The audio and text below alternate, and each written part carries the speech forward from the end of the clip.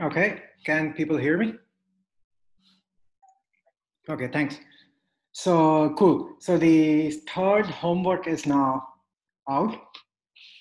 It should be mostly type 1 fun, I think. Problem 1, 2, 3, and 4 should be type 1. Problem 6 might be type 2. Problem 5 is going to be somewhere between type 2 and type 3. If problem 5 is type 1 fun for you, then you have really mastered multivariable calculus. That is the only way. Problem 5 is hard. That's why the first part has 25 points, but it's a very general relation between CP and CV.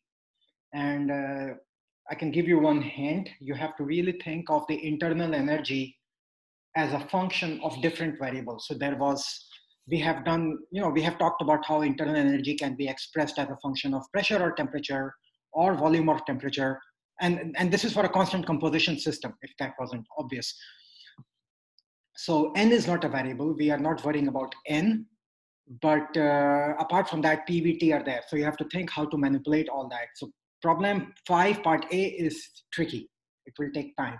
Other problems are not very hard. So Lucas had asked a question this morning about problem 2, where it has two parts. It has one part where it wants you to calculate the work done under a certain pathway, and the second part you have to calculate the work done under a different pathway. The second pathway mentions it is done reversibly. The first pathway does not say anything about reversibly. So this goes back to the example that we did in class, where we put in the expression for the work done, integral PDV. Let's see, Connor, can you let in people? Because I think people are still not using the UMD thing, and that thing is such a mess that, so if people are in the waiting room, could you please let them in, Connor? Sure. Thanks. We will assume they are all students. If not, well, if they really want to learn PCAM, it's fine. So let me go to my screen now, and then I will start talking about a little bit about problem 2, and that allows us to come to the second law. Any questions, by the way?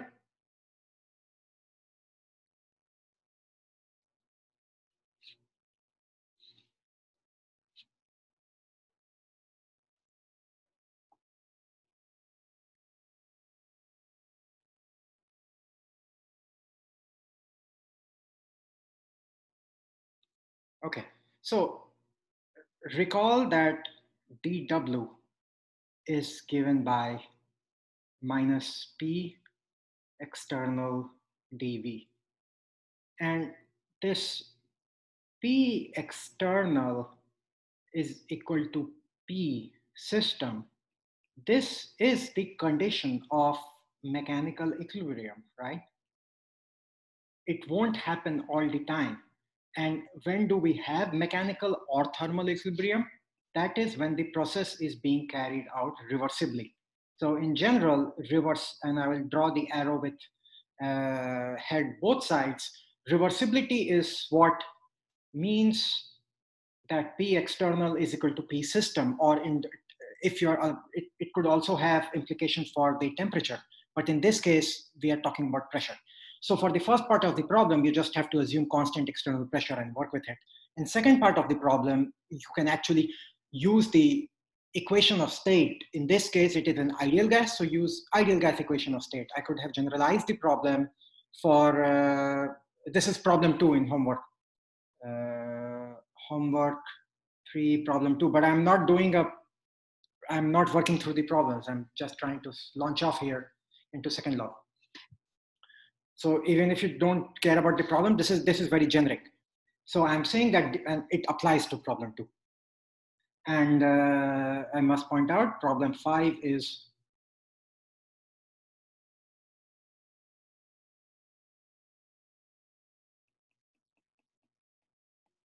hard.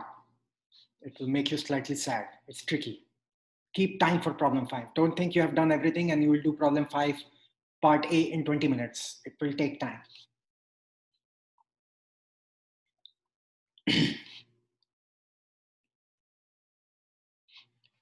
Cool. So, and then we can make a mustache. Okay. So So the point here is that the work done on a system is always given by P external multiplied by change in volume, which is expansion work. It is only if the process is being carried out reversibly, which means the system is at equilibrium, that we can replace P external. Part two is reversible, so you can use the equation of state. So when a process is being carried out reversibly, it allows us to use equation of state. In this case, it's an ideal gas law, so we can use that. And similar ideas apply to other problems. So that's all I wanted to say. But the key finding from this problem, the reason this is interesting is you will find, hopefully, something, if you recall, we did this a couple of weeks ago, where we looked at pressure volume work in a process which was being carried out reversibly, versus where we immediately dropped the pressure down to a certain pressure. Remember this one?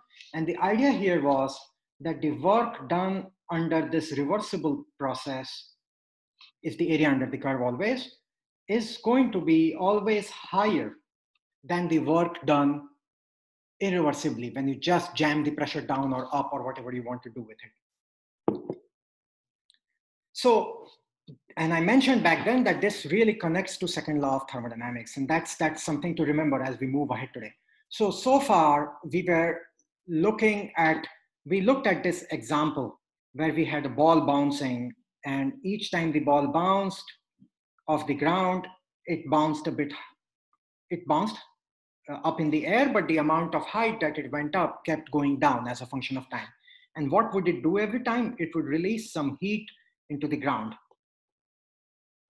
So in this case, there is work being done against the gravitational field, and that work is being converted into heat. So work is being converted into heat.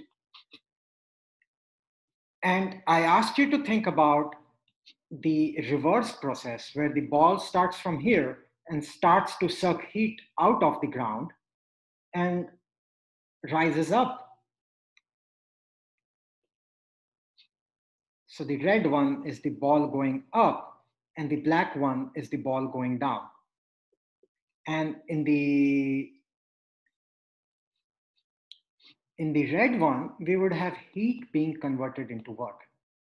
And the main point last time was that first law of thermodynamics does not distinguish between these two. First law of thermodynamics is a bookkeeping law. First law of thermodynamics says, well, you started with this much energy, you ended with this much energy, the balance went to this, it all checks out, we are good. It doesn't tell you which direction is preferred. You can think of it as an example. Many of you are probably, some of you might already be paying taxes, or you have definitely heard about it. And you might be, or if not, you will be soon paying taxes, and April is always a horrible time. So you can think of it as per first law of thermodynamics. Your tax money going to the government is allowed, and tax money coming from the government to you is also allowed. Both are fine because the total amount of money, if you think of money as energy, it is conserved. But it doesn't happen. Money always goes from us to the government. There is a directionality. And second law of thermodynamics really talks about this directionality, not so much in the context of money, but in the context of energy. And now is a good point of time to recall how did we distinguish between work and heat. If we go back to very, very first class, let me open it if I can find it. I think it was, did we do it here? No, we did it after this. We did it on 9/9.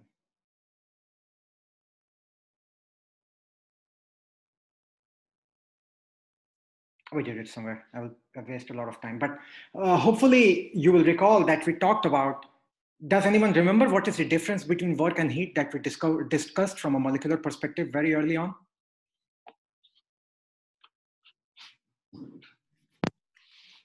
Heat's like a random motion, whereas work is organized motion.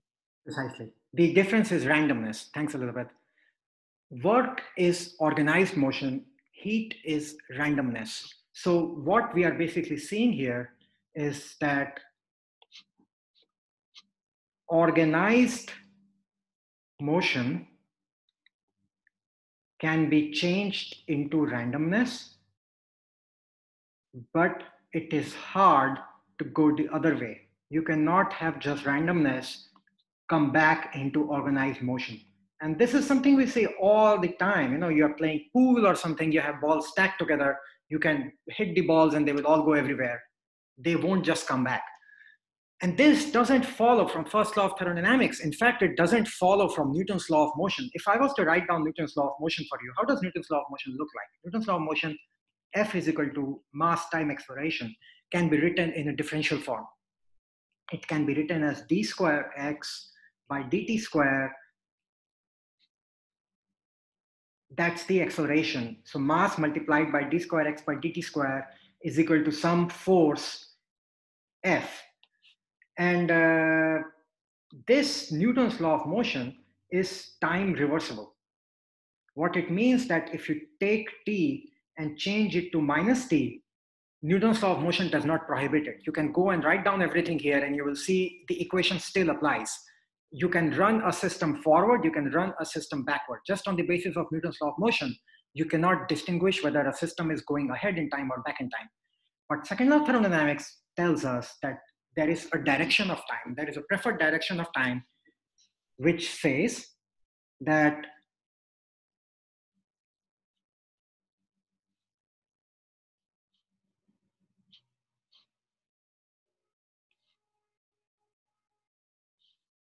the preferred direction of time is, whose preferred direction of time? Not mine or yours, but nature's. Nature prefers randomness. That's the key essence of second law of thermodynamics. It prefers a direction of change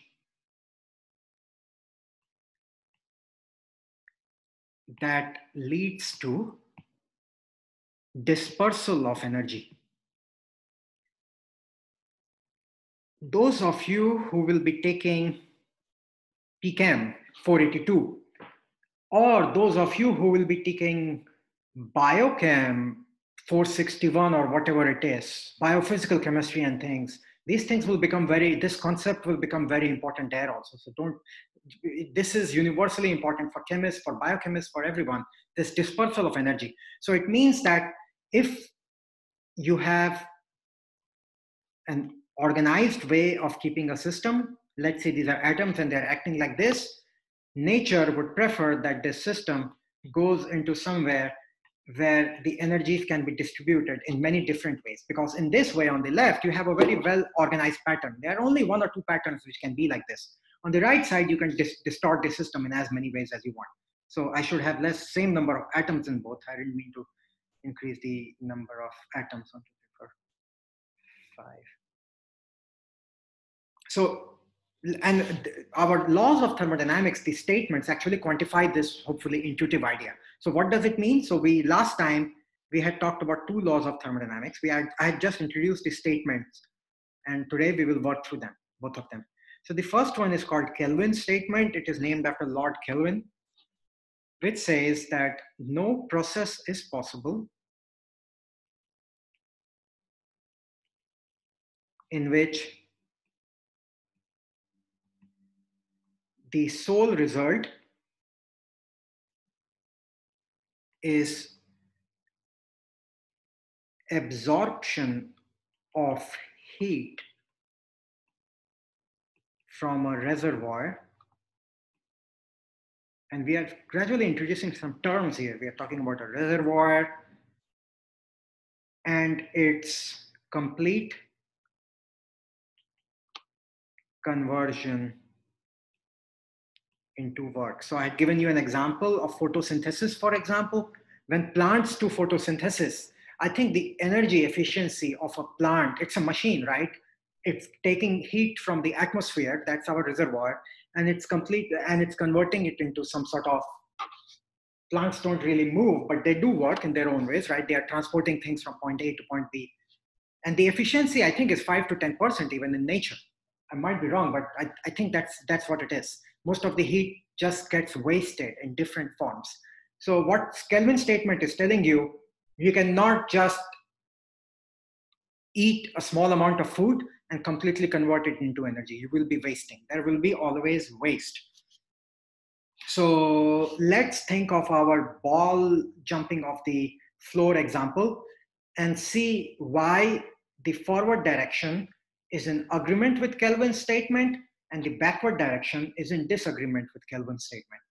So in the forward direction, you are doing work against the environment is doing work on you, the gravity is doing work on you, and you're converting that into heat. So there is no problem. Heat is not being converted into work.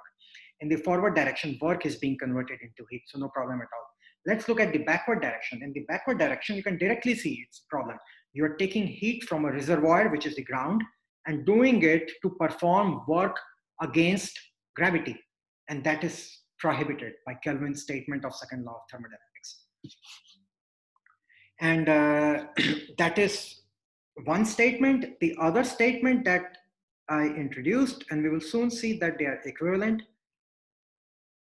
So these people, you will see this heat and work, all of this really started because people were interested in making machines, engines.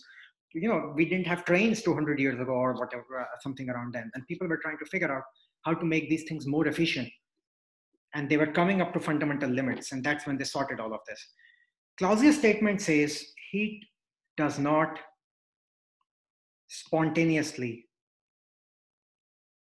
And spontaneously is just a way of saying preferred direction of change. I emphasized last time and I want to emphasize it again. Spontaneously is not the same as instantaneously.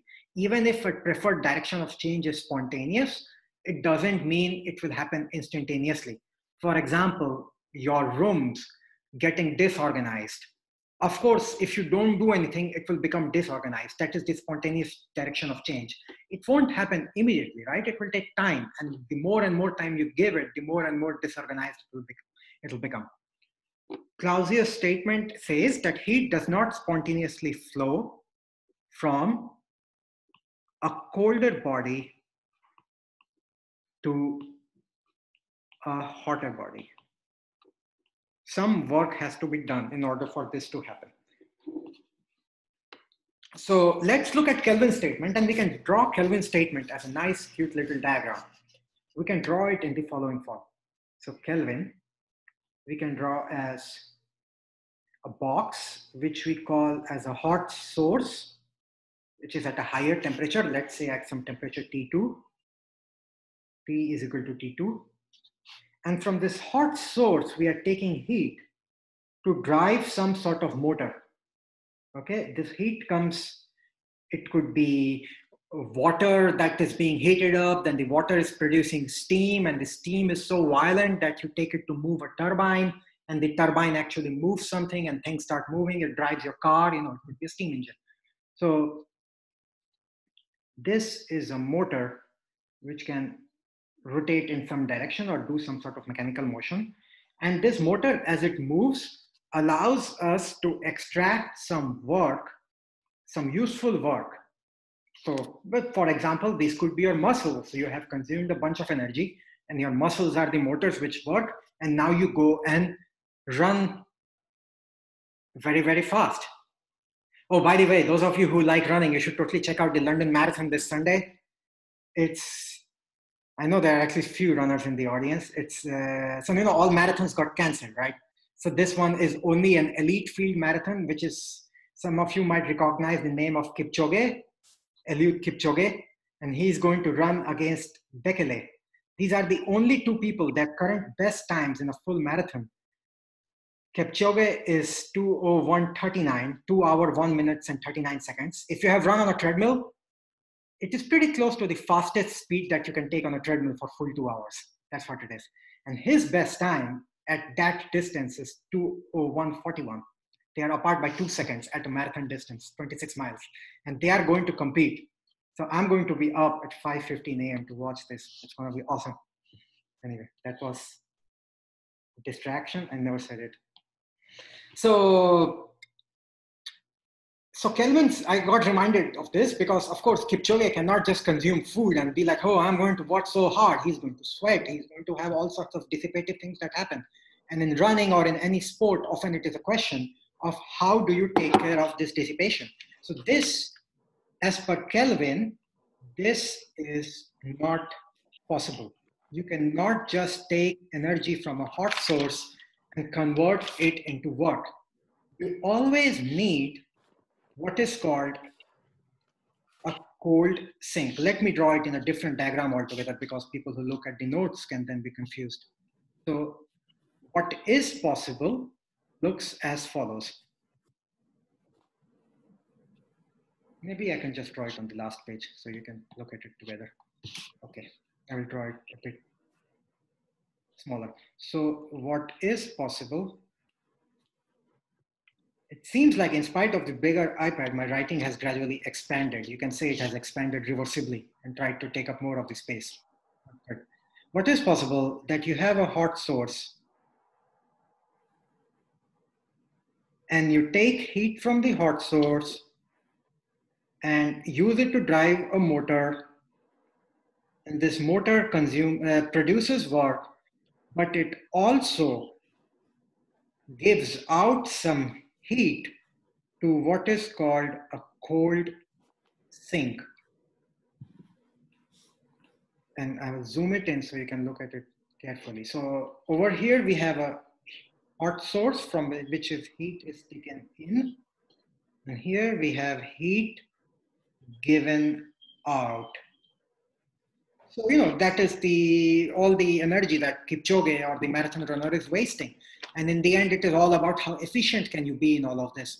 And it's quite interesting that different sources of energy, because we have a lot of biochemists in the classroom, different sources of energy have their own different efficiency. When you have carbohydrates, for example, the efficiency, and you can define an efficiency now, eta, which is defined, so let's call it Q in, and let's call this as Q out.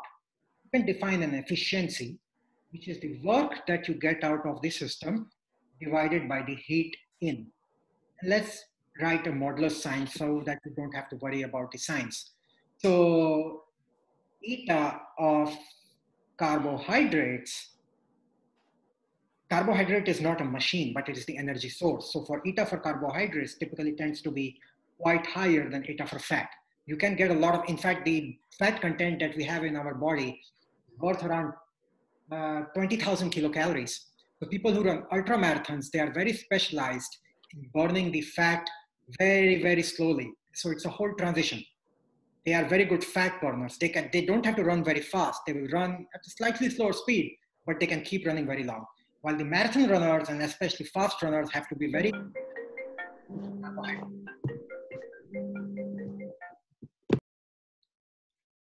Kipchoge is going to win. I don't know. I'm rooting for Bekele. Have you seen Bekele run? He's awesome. He's on track. Bekele has beat Kipchoge many, many times. I don't know. Yeah, okay, let's come back to Good. So okay, that's okay then. Sure, I would like either. So let's not get into a Kenya versus Ethiopia war over here. They are both very good friends, I must point out. So good. So Joyce, you might be up with me at 5:15 a.m. I hope so. We can. No, let's not set up a Zoom party. It will be too much Zoom. Okay, cool. I will celebrate if Kipchoge wins. I like him a lot. He's great. He's amazing. He's so modest. He's a multimillionaire. We got into. Okay, cool. Now let's get back to PCAM. So the only difference for the possible process is having a cold sink that takes in wasted heat. That's all it comes back to. Yeah, exactly. That's why it's called wasted. So, and in fact, so what this is telling us, one way of looking at the Kelvin statement is that eta is always going to be smaller than 1. Eta can never become 1. The efficiency is always going to be smaller than 1. And I should have maybe done this on a new page, but so together now here, we can think of all of this. Everything in blue, taxes equal to cold sink, depends on who is the system. The taxes do useful things also. the system is everything in the blue box, which is performing work on the surroundings. So the system is performing work on the surroundings.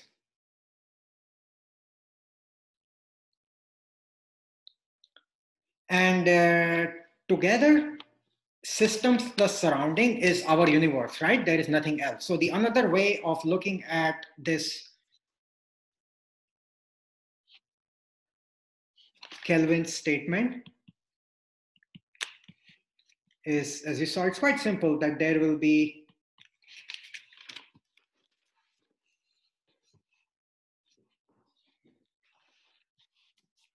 we always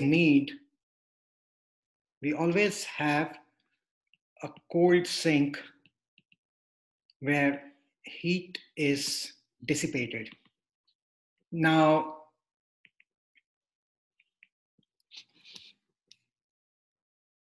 dissipated is a funny word. It sounds complicated, but it is really the same as wasted.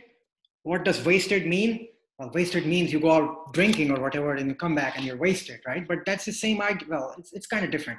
Here, dissipated means that you have something organized and you have changed it into completely random. We will be looking at two definitions of entropy. So far, we haven't really talked about what is entropy, and we are getting there in a moment. But when we get to entropy, this randomness will become clearer when at the second definition of entropy. For now, we haven't mentioned even entropy, but now is the first time that we do it. So system plus surroundings. So you had the system. What did the system comprise of? The system comprised of a hot source,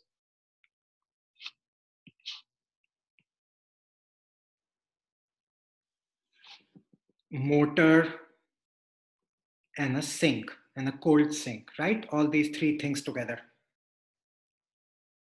Can you still attempt to use that heat out in another process so it is not fully wasted? Alexander Matthew Butler, very good question. Very good question. We will get to that. We will try to do that. We will take the heat out of this and connect it to another motor and see what goes on. It will be happening. You know what makes solar cells so inefficient? Elizabeth, you should answer that question for me. Figure it out and answer it on Slack, okay? Good. I'm gonna bug you if you don't answer it for me. In fact, yeah, it's a very good question. Look it up. And you know, that's, so Department of Energy's most funded project. So I did my grad school at Caltech, and there was a big center called Center for Artificial Photosynthesis. It's like $1 billion center from Department of Energy. And their whole motive is to come up with materials that can increase the efficiency in solar cells. And it's not so easy, because often you have to keep in mind the elements that are very efficient, the production of these elements is quite expensive, right? And if in producing these elements, you're wasting a lot of energy, then what is the point? And that's a whole different discussion. We will get to these type of applied aspects of thermodynamics later, but for now, let's stick with a bit of theory. So system is hot source, motor plus cold sinks. Surroundings are everything else on which work is being done. Together, these two are called the universe. This is our definition of universe in PCAM. So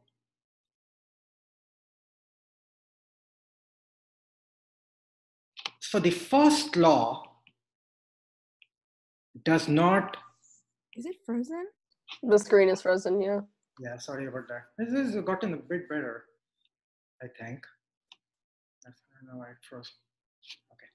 So we can think of two cases in the system plus surrounding. We can think of a case in which there is a cold sink, and a second case in which there is no cold sink. As per first law of thermodynamics, first law does not distinguish whether we had a cold sink or not.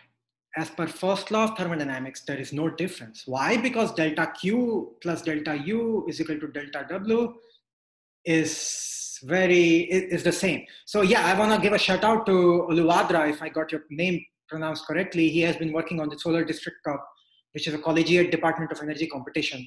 And he's exactly trying to do this along with his team. I highly encourage you to talk to him on Slack. You're welcome to set up a different channel for that. I'm very supportive of these type of efforts, different projects. We won't have a different channel for every project, but if you think that any sort of PKM can help you in something outside, in some project that you're working on, I'm happy to support in that in any way. So first law does not distinguish whether we had a cold sink or not. As per first law, we are the same. What does distinguish these two cases is second law. And more specifically now, what distinguishes these two is a quantity that measures spontaneity. So it starts to get a bit abstract right around here. So I've been a bit slowish so in the last 2-3 days because it will start to ramp up from here, and I wanted you to become acclimatized with how things are. So we talked about spontaneous change, and spontaneity is, what is it? It's a noun, not of spontaneous change, right? Spontaneous is the adjective, spontaneity is the noun. So there is a quantity that measures spontaneity. This quantity is called entropy. And its symbol is S. We will define it in lots of detail. We will be defining it in many ways, trying to see how those definitions are equivalent. Whether this quantity can be defined just given N, V, and T, that is whether it is a state function or not, that has to be seen. It turns out it is. So far, entropy is a quantity that measures the direction of spontaneity, or it measures spontaneity. And you can see what it means. Things that are organized will have less entropy. Things that are disorganized will have higher entropy. That's the idea. And by these two, whether we have a cold sink or not, right? Yeah, exactly. Yeah, not the laws. I'm talking about whether we have a cold sink or not. So Daisy is correct. So what second law says, and this is the third statement of second law really, because we looked at the Kelvin statement, we looked at the Clausius statement. What the second law says, or third statement, is that entropy of universe, what do we mean by universe? It sounds very grand, but what it really means is the isolated system, a fully isolated system. Isolated system is not an adiabatically closed system. You can still do work on an adiabatically closed system. Remember that, right? Isolated system is adiabatic, so no heat, no mass, plus no work. A fully isolated system. That's why isolated system is system plus surrounding. Entropy of the universe increases in the course of spontaneous change.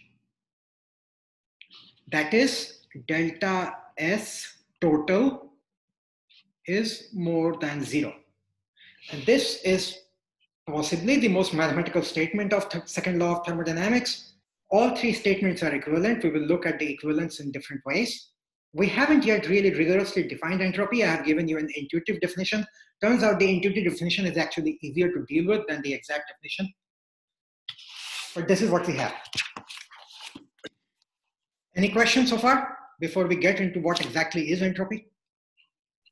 You said for an isolated system, it's what? Delta entropy of universe for an isolated system increases in the course of spontaneous change. That is delta S total system plus surrounding more than 0. Does it help?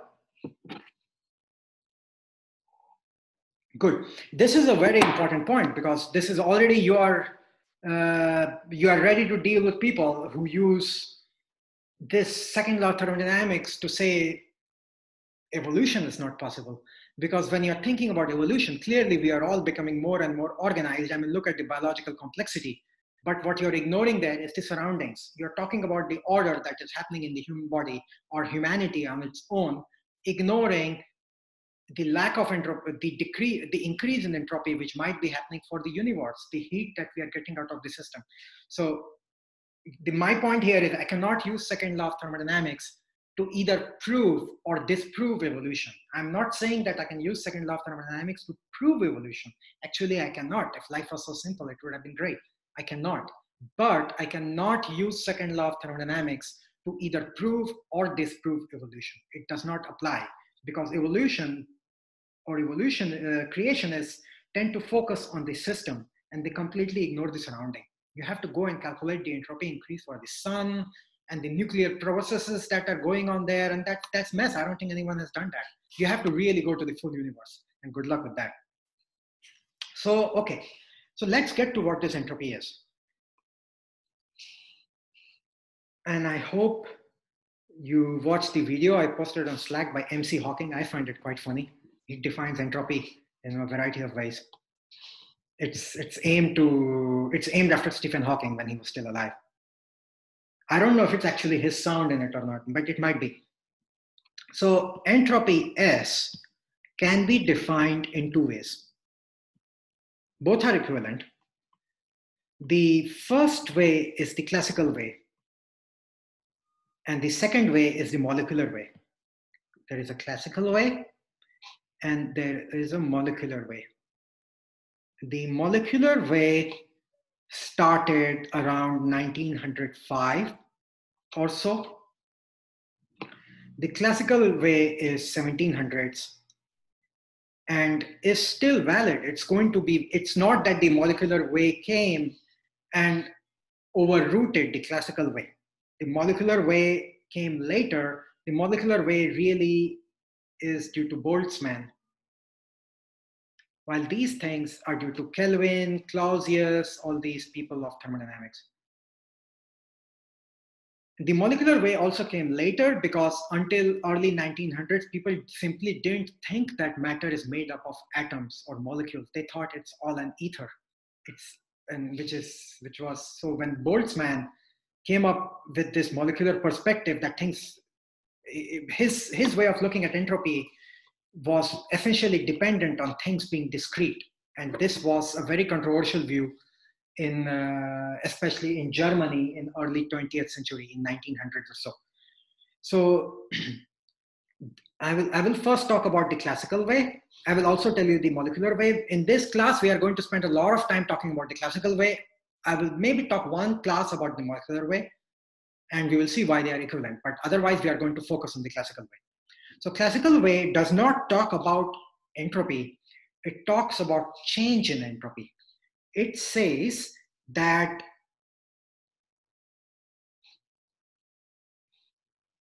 as per classical way,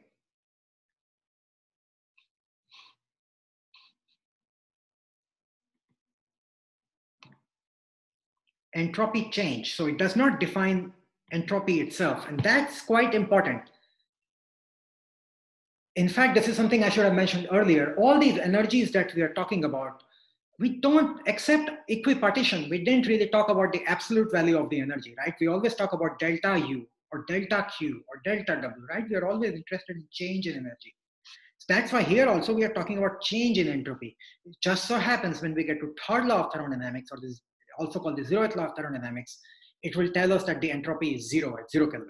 But for now, we are talking about change in entropy. And classical formula for change in entropy is that entropy change is defined as heat transferred divided by temperature at which the heat was transferred in a reversible process. And this is where this reversibility concept starts to become super important. So we are talking about ds, and notice that here I did not write down as d cut s, right? So I'm already telling you that this entropy is going to turn out to be a state function. Proving it is complicated, but we will look at the proof in full glory. ds is equal to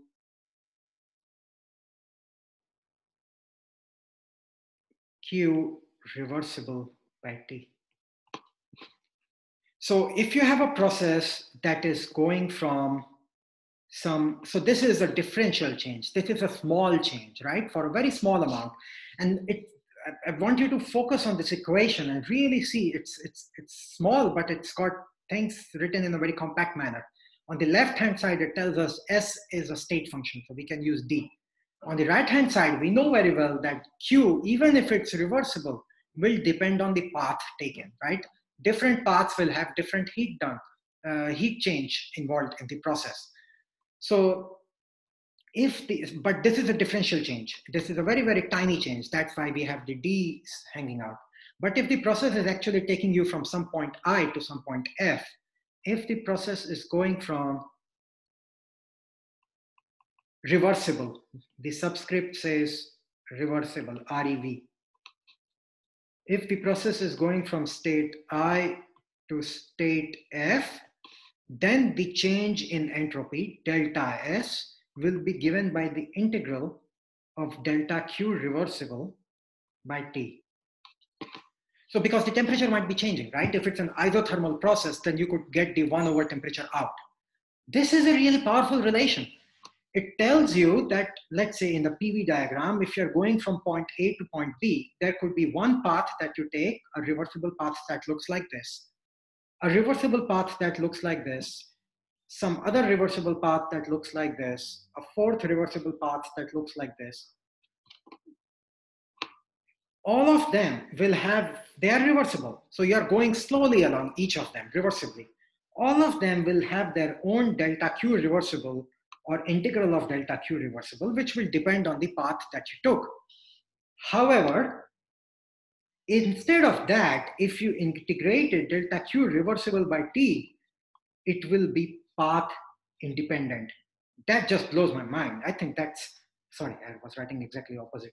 It will be path independent. So even though delta Q reversible integral depends on the path, integral of delta Q reversible by T is path independent. And this is basically saying that entropy is a state function. We haven't proven it yet. We will prove this shortly.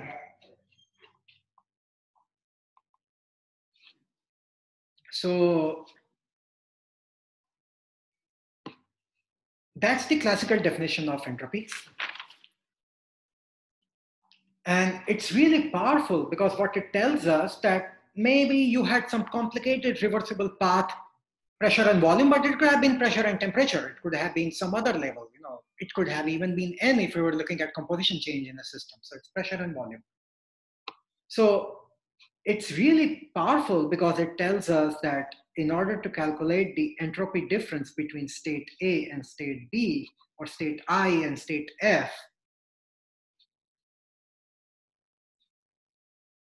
you don't have to care about what path you take. You have to find any reversible path and go from I to F, and you will get the entropy difference. That's because it's a state function.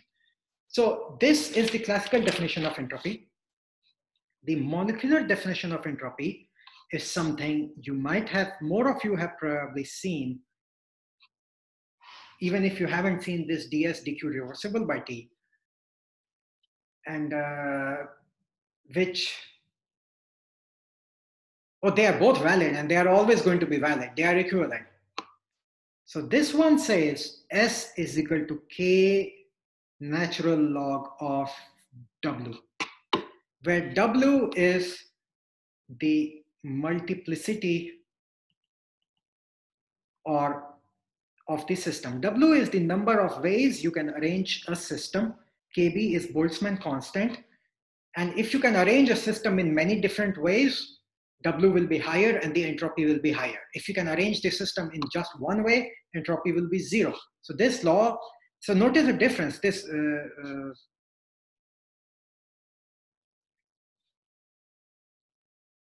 This law does not talk about, flipping through screens.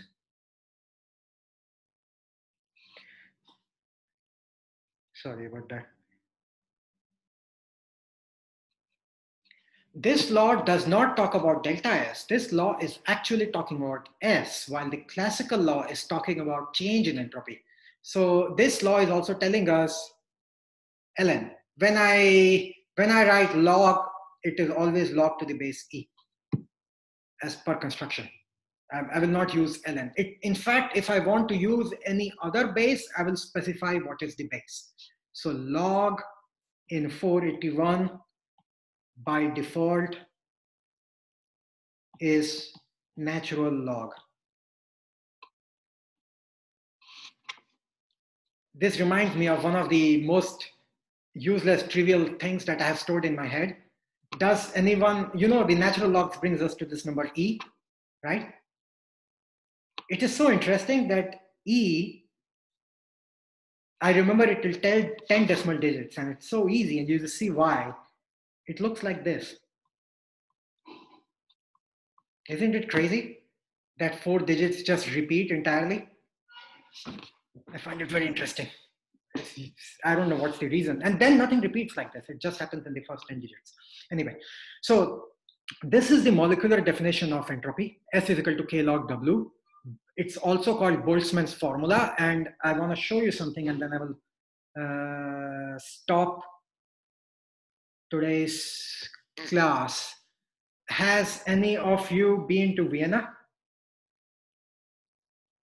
Anyone's been to Vienna?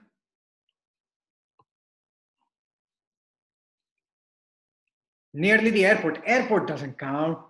Has any more specifically, has anyone been to the cemetery in Vienna? If you go to the cemetery in Vienna, it's a very exciting place. Vienna, not in Virginia. They named it after that Vienna, sorry. This is Vienna in Austria. If you go to the central cemetery in Vienna, it is the most exciting cemetery that I have been to, because it's got Boltzmann's grave with S is equal to K log W formula written over there. Next to Boltzmann, Mozart is buried, or it's claimed that Mozart is buried, even though his body is somewhere in Vienna. Beethoven is buried a little bit elsewhere.